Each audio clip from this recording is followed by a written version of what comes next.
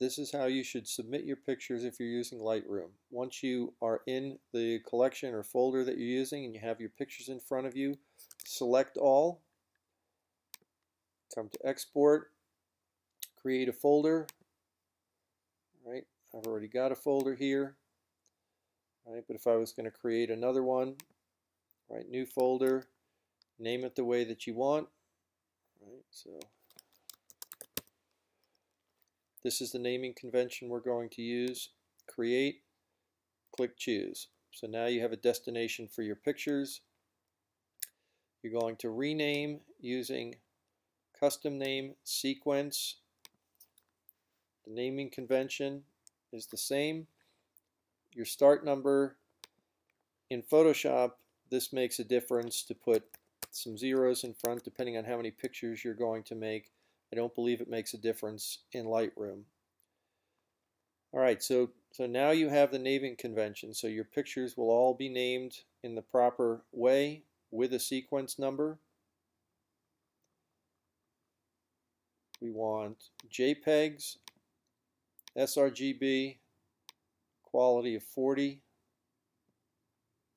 We're going to resize 1200 pixels,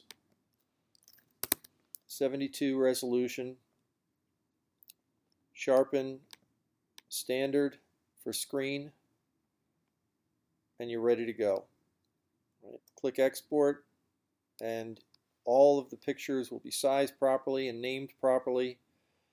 And then after you have your pictures in a folder, I'm not going to export these because I don't want to export these.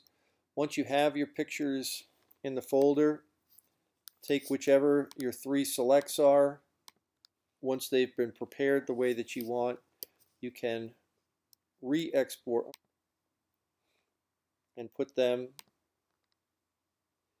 in a new folder.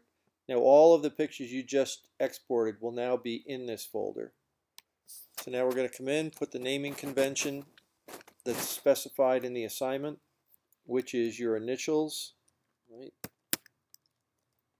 Feature submits FA15. So that's where they're going to go.